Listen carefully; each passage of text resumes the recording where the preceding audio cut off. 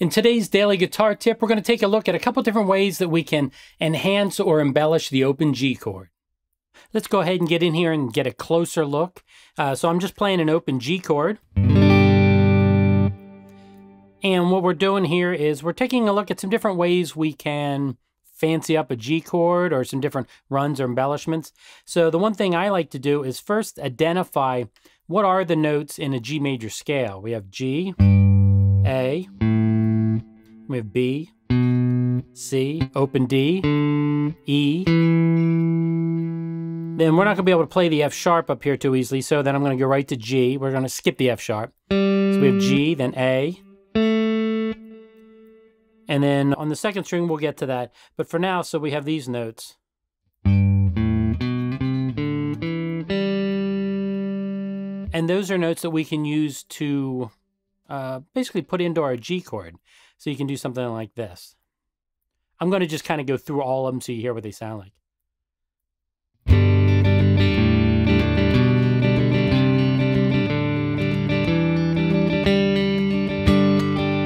So I just walked right up the scale.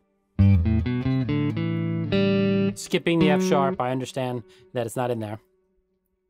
All right, so when you're messing around with the G chord, you can put any of those in any place you want. Here's an example.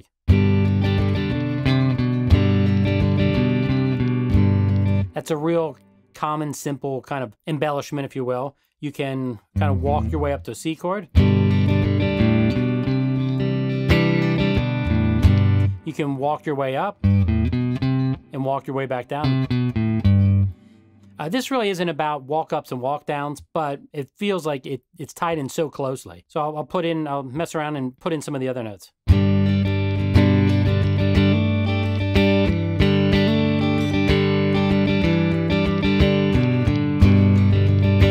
As you can hear, you can really embellish a G chord just by putting in a couple of these notes. It sounds much more interesting. So something else, like here's a really simple, basic bluegrass run where you go.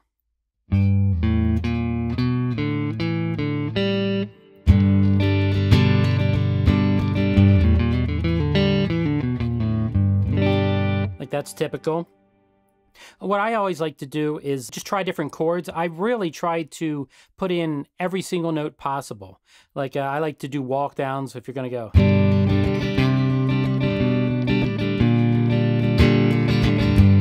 I like to put in wrong notes just to hear what they sound like.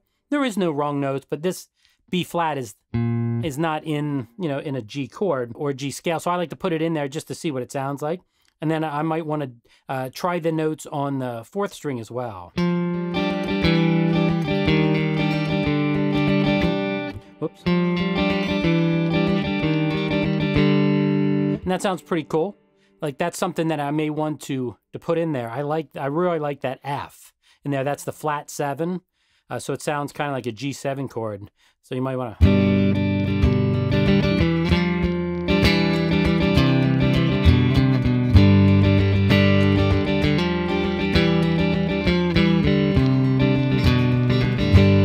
I'm not doing the timing perfect on all these because I'm just making it up as I go. So on this string, on the third string, you have the open G and A. So you might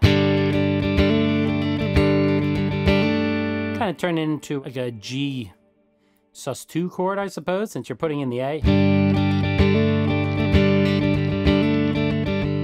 And it's nice to do the fourth string open to this D here. Just as a little embellishment while you're playing a G chord. And you also want to experiment with different types of G chords. Like this is a G major. I like G major 7th. And basically I'm just putting the F sharp on top. Strings 3 and 4 I'm playing open. And then the 5th string, the A string, I'm muting out. Like that's a really nice sounding chord. And then you can play a G7 chord to make it sound interesting. My favorite G chord is this G sus4 chord. So instead of playing G like this, you're going to put your first finger here on the second string, first fret, that's C. And then your pinky goes on the first string, and then your third finger goes on the 6th string. That is a beautiful sounding chord, and I think what it does is it allows this finger to do some embellishments. So if you ever hear something that sounds really good in the G chord, a lot of times it's...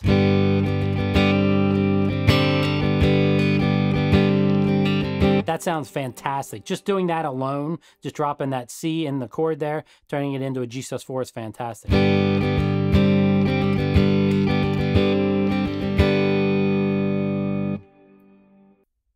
So with that G sus4, we have this finger kind of free floating. So what I like to do is basically place it down on the 3rd and the 4th string on the 2nd fret.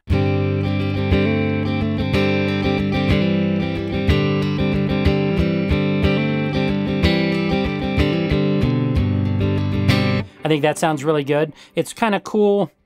So when you're putting multiple fingers down, you're probably technically changing what the chord is, but I just think of it as enhancing the chord without trying to get too crazy and overanalyze everything. Sometimes I like to just let my ears go and, you know, find stuff that sounds cool. So the last thing we'll take a look at is kind of putting two of these fingers down at the same time.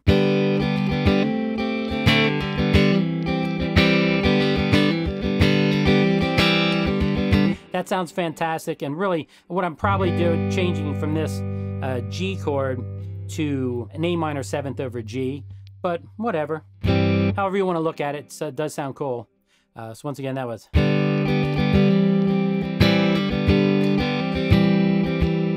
you can move it over and play over here.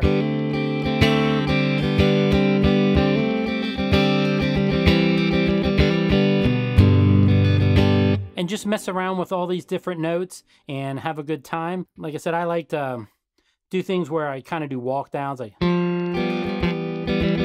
almost again.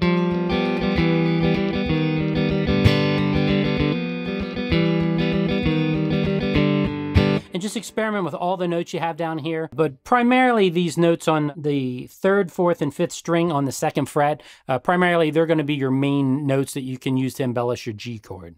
Thanks for taking the time to check out this daily guitar tip. If you'd like to see more, consider subscribing to the channel.